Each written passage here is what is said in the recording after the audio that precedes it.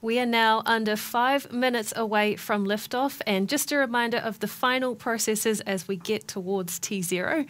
Electron's auto sequence will start at around the 2-minute mark to launch, which will take over the launch countdown from the operators who are running it themselves from mission control. Now, after that, once Electron has switched to that auto sequence, we should hear the call that LOX has finished loading on Electron at around T-minus 1 minute and 30 seconds.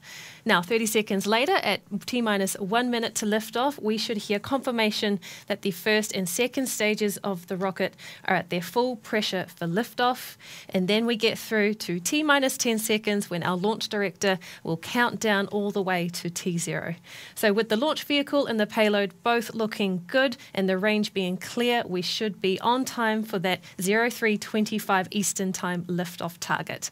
We'll hand over now to Mission Control and wait for those next few calls coming in at around T-minus 2 minutes.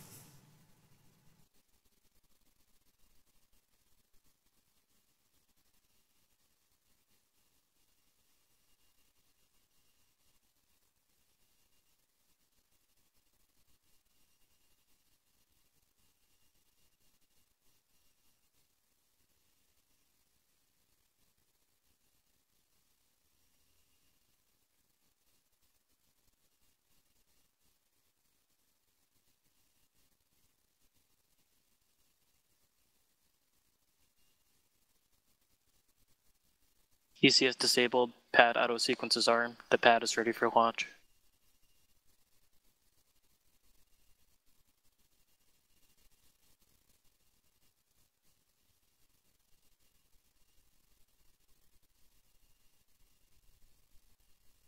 To all operators, LDN countdown. From now on, there should be no red flags on your critical LCCs. VCON LD countdown. LD VCON. Confirm all expected flight computer ASCOs are green. Confirm. Then please lock the auto sequence and confirm. Auto sequence locked. At this point, we are go for auto sequence start at T-minus 2 minutes. LD is go for launch.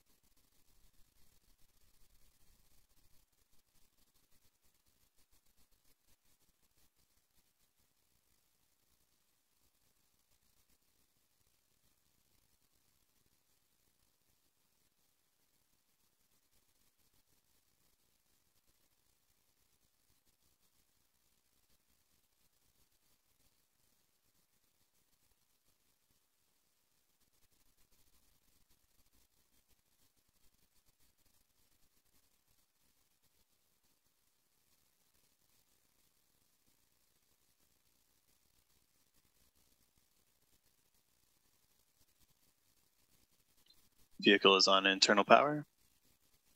AFTS is green and enabled for flight.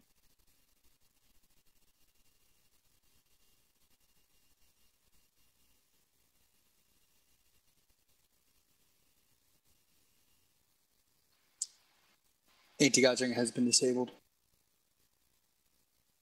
Lock system is in recirculation.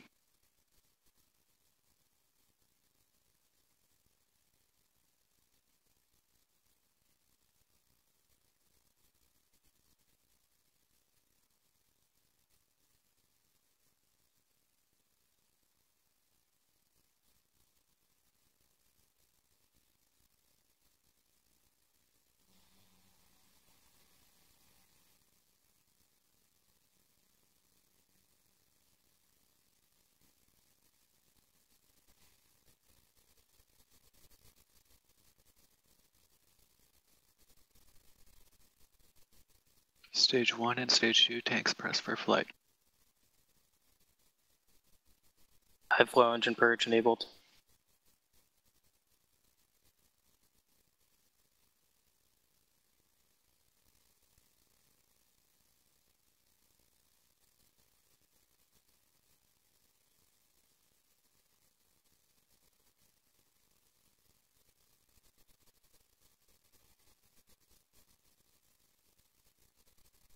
T-minus 20 seconds and counting.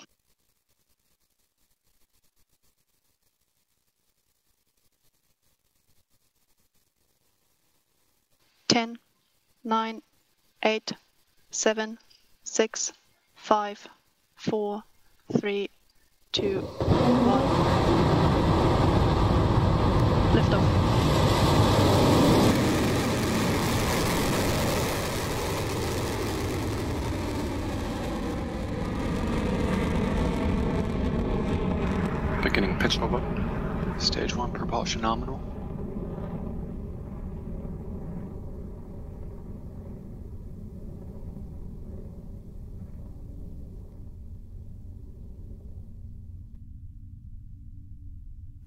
Our 46th Electron is in the air and on its way to orbit after liftoff from Launch Complex 2.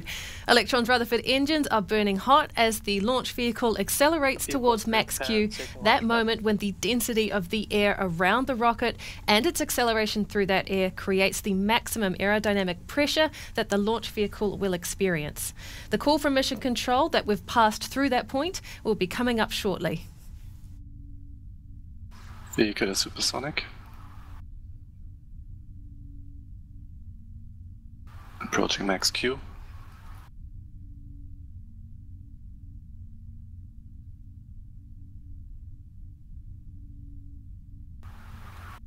Be at max Q.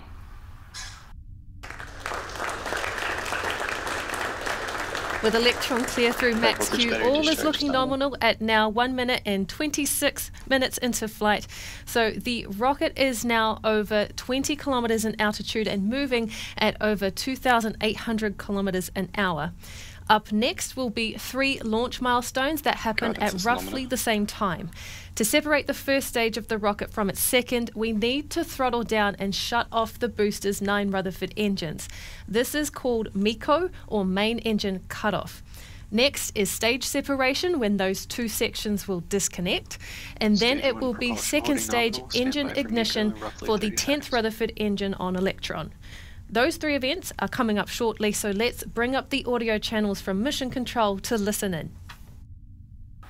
15 seconds to staging. Entered burnout detect mode.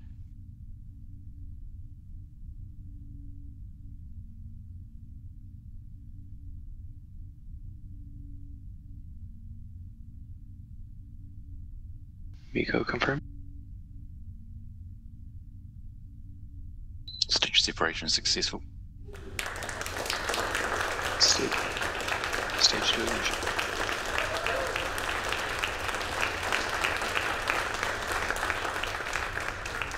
That is MECO, stage separation and Rutherford engine start on the second stage, all confirmed across the nets. Live and Let Fly is living up to its name as the mission continues nominally on its way to its target orbit.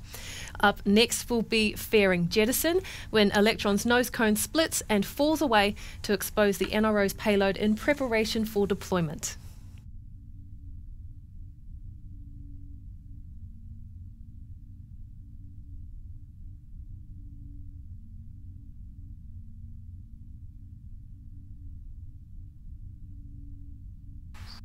Phenomena.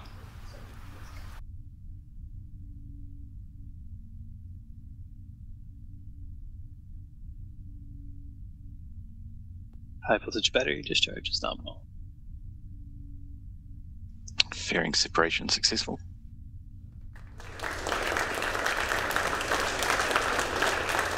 And that is fairing jettison confirmed, as all continues nominally for Electron.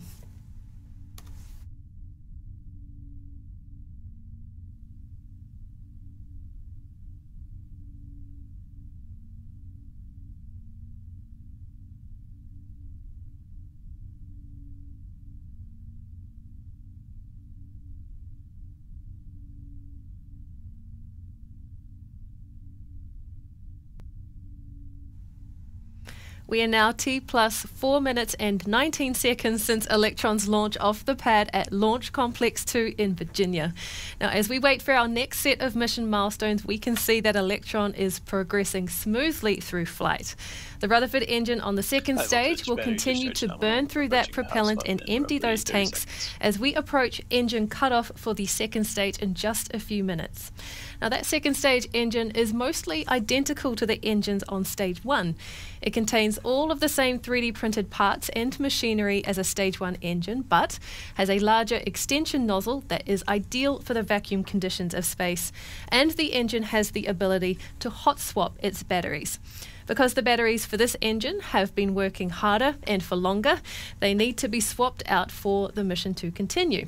And that is an action unique to Electron, which will be coming up in just a few minutes.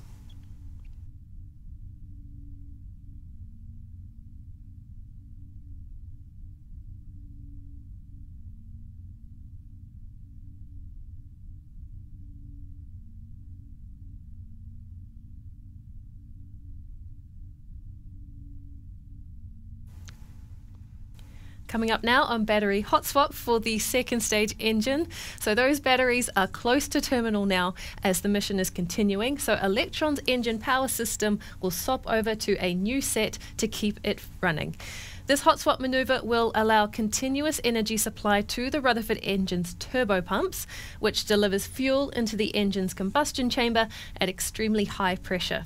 The old set of batteries will be jettisoned, which we might see on our screen when that happens.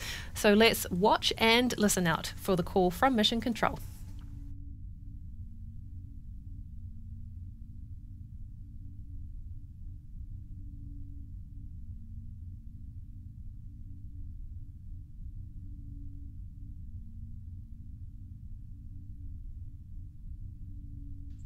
Battery jettison confirmed. Hot swap successful.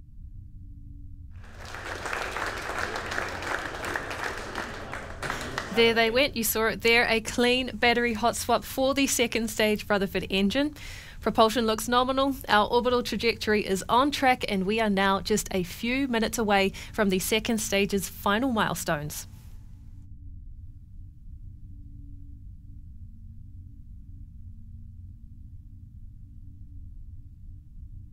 Stage 2 propulsion is still holding nominal.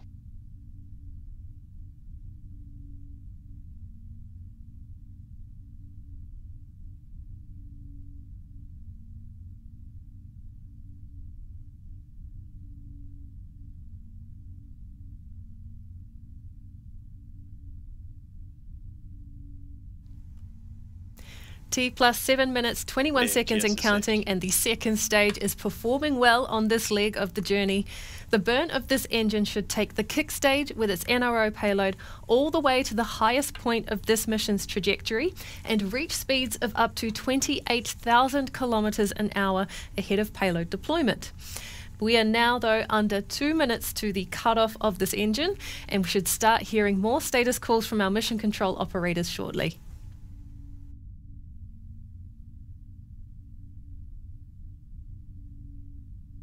High voltage battery discharge, holding nominal.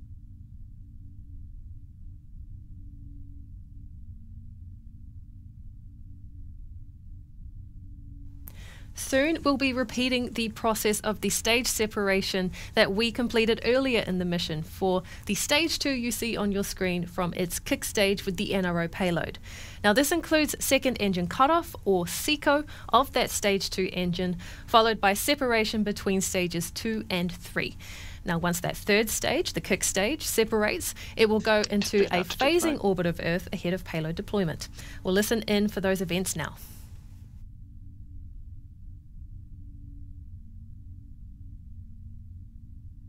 Lenses on terminal.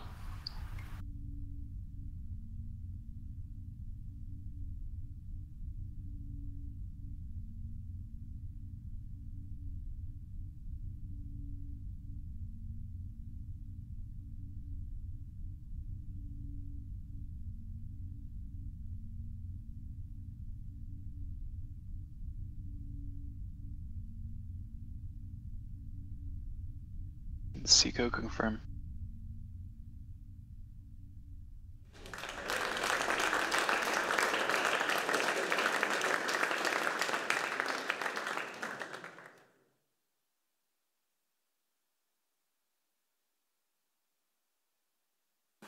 Good transfer orbit. Great news from Mission Control. With that second stage engine cold and the kick stage separated, Live and Let Fly's payload is now further on its journey to orbit. The kick stage has been released at the apogee of this mission's target orbit, otherwise known as its highest point, but not yet on a circular path.